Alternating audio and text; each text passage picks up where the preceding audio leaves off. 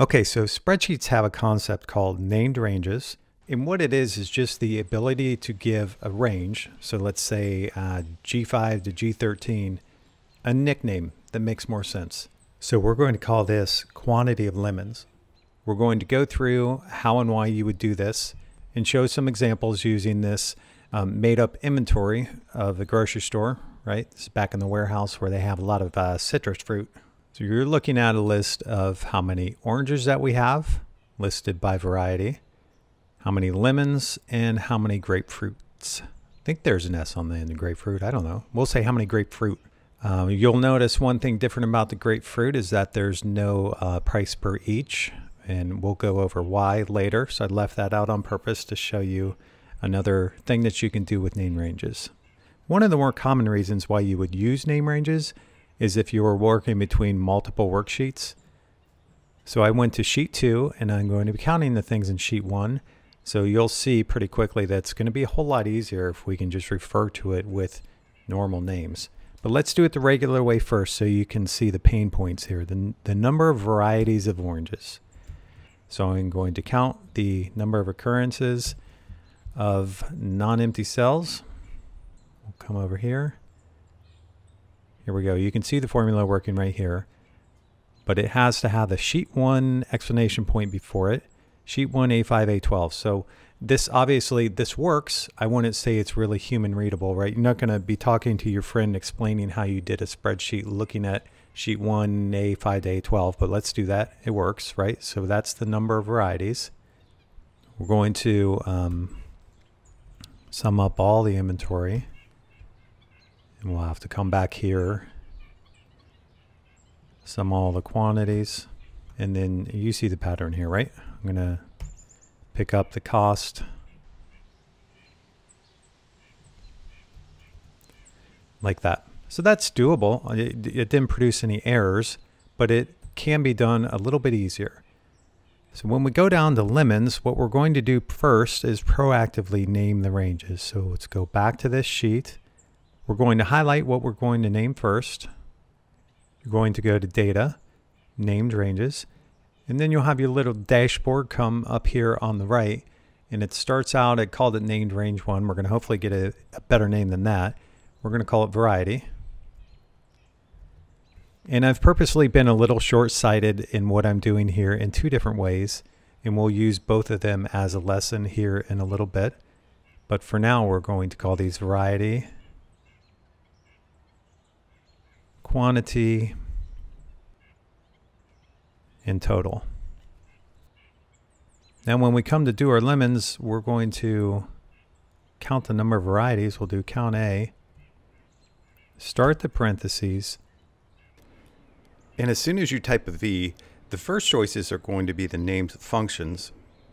And there's a little statement as to the purpose of the function here. But if you go down, you can see the one that has the green icon to the left of it is your named range. Go down, left click on that. So close that off with the ending parentheses and hit enter, and it works. So the number of varieties is 9. Let's go back, let's double check that. Yeah, there's one more here. So there are 9 of them. Let's count it. We're going to count, what was it, the quantity, I think? Let's see, yeah, that worked. And we're going to sum. So now you've done the lemons and you've done it using plain English. So you've kind of done it how you would explain it to someone, right? I summed the total, I summed the quantity, and I counted the variety. Now let's come and do this for grapefruits, and you're going to see the first problem is that I should have done more specific ranges. So if you have multiple ranges that are similar, give them a better name. So when we do the range for grapefruit, we're going to say grapefruit. And you notice I wanted a space there, but you're not allowed to do a space. You can do an underscore, or you can just skip the space and just grapefruit variety if you want. Let's do that. And the second thing that we're going to do is instead of limiting the range to 12, what you can do, and you could also do this in the original formula as well, but it's a good practice for named ranges. So when you go back and add to them, you're not stuck. So this range now is going to start at K5 and then go all the way down to the bottom of your spreadsheet in the column K. If I click Done, you can see now that the definition of the range goes all the way down to 1007.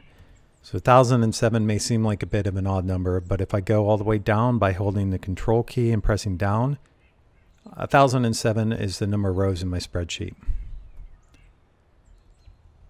So now when you add a row, it's going to automatically add that data into that named range without you modifying the named range.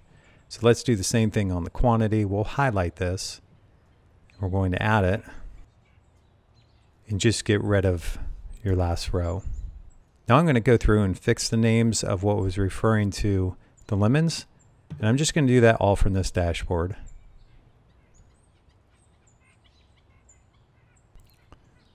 And now I have good names here for grapefruits and lemons. And then let's add the oranges.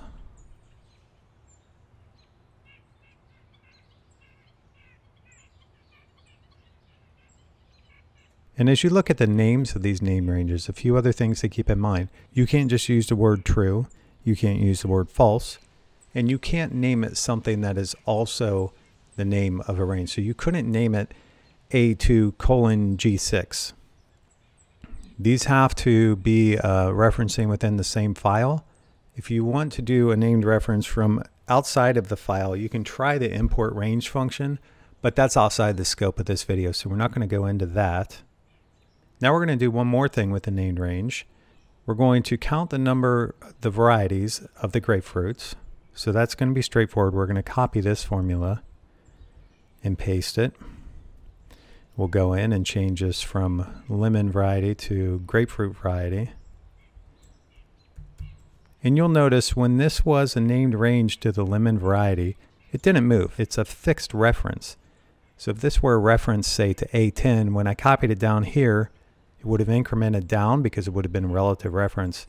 But named ranges in Google Sheets act like fixed references.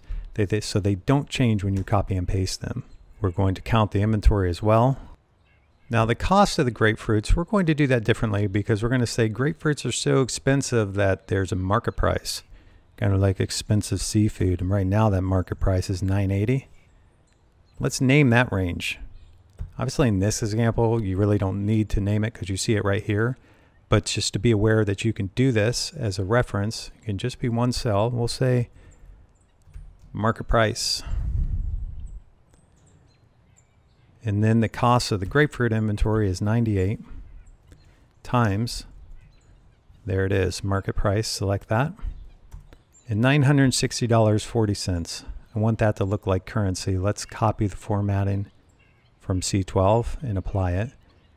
And now if the market price changes to $10, that's going to update the price of your inventory. So there you go. I hope that was helpful, and I hope that you can use name ranges to work in your spreadsheet a little bit easier. And if you like that video, please subscribe in the lower right-hand corner and click the little icon of a bell, and then you'll see the new videos as they come out. Thanks.